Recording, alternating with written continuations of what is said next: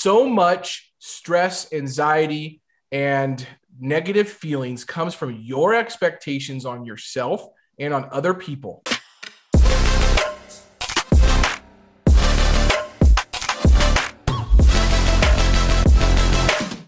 And so if you can work to trade those expectations for just appreciating those other people and yourself, you'll start to really flip the switch and be able to get a grip on stress. So that is the affirmation that I have been talking about this week, and I've been writing down every single morning.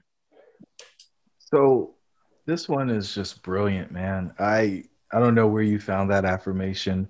I think that very few people understand this concept that gratitude governs. If gratitude governs everything in your world, Yep. then it's really hard to be upset, sad, disappointed, frustrated because you're grateful for the situation, Mm-hmm. right? And the opposite of that is all of the other stuff where you're being selfish, right? If you think about all suffering, you think about the majority of pain, you're thinking about yourself. And I just re-listened to 10X, and Grant was talking about that and how you're thinking about yourself, and that's why you got stinking thinking. And I was just Yep. like, man, people are missing the point. They're focusing on themselves when things aren't going well instead of going and finding somebody else to help.